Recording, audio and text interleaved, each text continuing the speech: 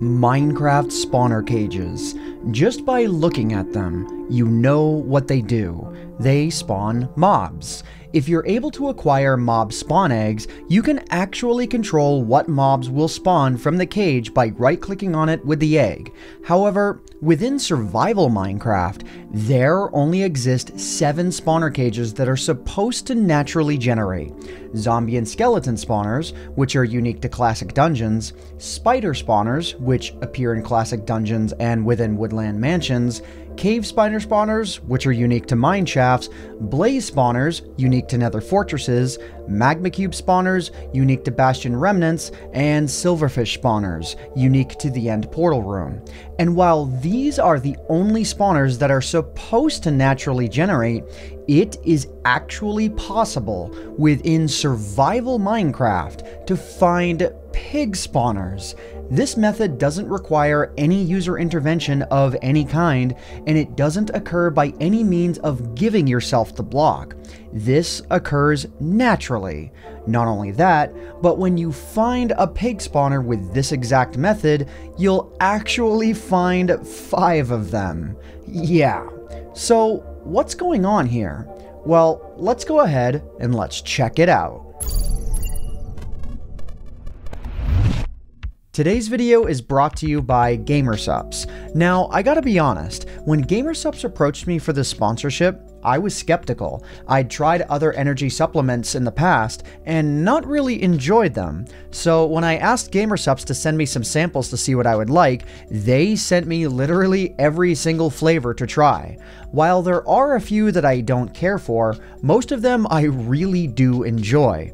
My daily driver is the Dragon Fruit Punch flavor, and I really enjoy Blue Raz, Mango, Misfits Melon, and Strawberry Burst. The first 1,000 people to use my code in the description down below will get a free sample pack, limited to 1 person per address, and as well, get 10% off any purchase as well. Just be careful when you first use it, because it's really effective. In order to fully explain what's going on, I need to give you a very brief crash course on how things generate within Minecraft. Keep in mind, this is pretty simplified, and I do have a more in-detailed video that I'll have on the top right of the screen.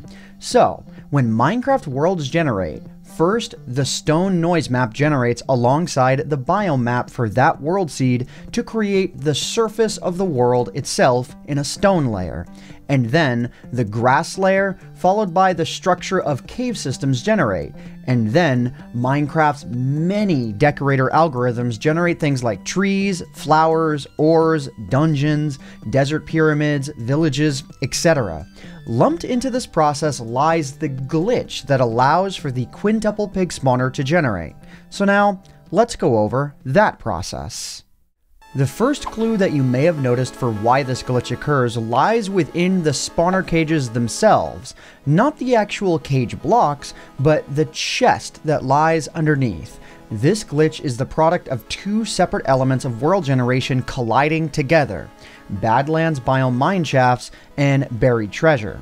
Yes, the same buried treasure that you find via treasure maps.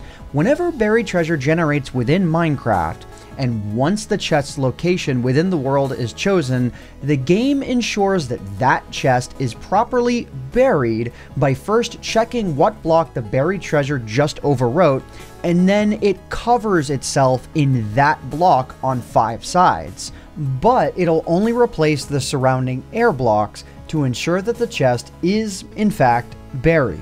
What that means is, in order for a quintuple pig spawner to generate at all, every single block surrounding the original spawner cage had to be air to begin with. That's where this phenomenon goes from exceptionally rare to astronomically rare. So, the reason why the quintuple pig spawner cage generates is the buried treasure chest spawns in the exact same block location as a Badlands biome mineshaft poison spider spawner. You might think that the chest should be surrounded by other poison spider spawners, but when the code runs that buries the chest in the block that it just replaced, it does not preserve the block ID data for the block that it just overwrote. And whenever a spawner cage generates without any additional block data, it will appear as a pig spawner. Now, The fact that there are pig spawners here isn't the only weird artifact of this glitch. The other is the fact that the chest within these spawner cages does not work at all.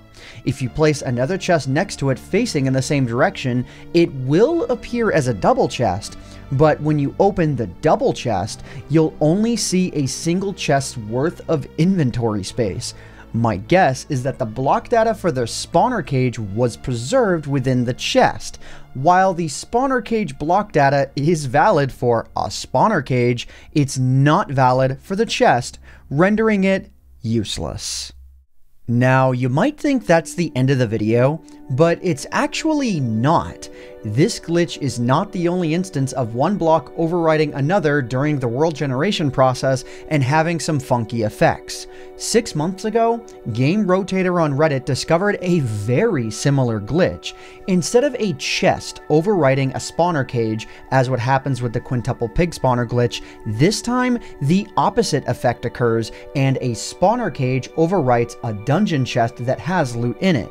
In this case, however, the spawner cage actually does contain the valid block information that the chest it overwrote would have had, which means while you cannot right-click on the spawner cage to take out the items, you can actually drop a hopper underneath this spawner cage to obtain the items that would have been in the chest that the spawner cage overwrote.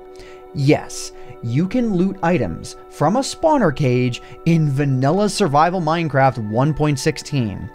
Not only that, but because of the block information that the spawner cage has, this pig spawner cage actually doesn't spawn pigs at all. Crazy.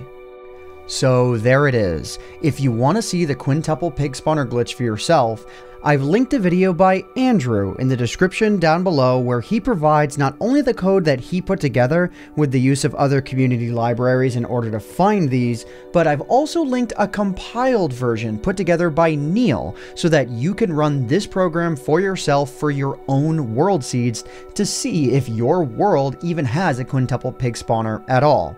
And as well, Andrew provided an enormous list of world seeds and locations for Minecraft 1.16 where you can check out this glitch for yourself. So that's about it. If you enjoyed this video, then please consider subscribing to the channel if you haven't already. Somewhere around 80% of you who watch my videos aren't subscribed, so it would really help out a lot. So I hope you all enjoyed this video. My name is AntVenom, and I bid you all farewell. Thanks so much for watching.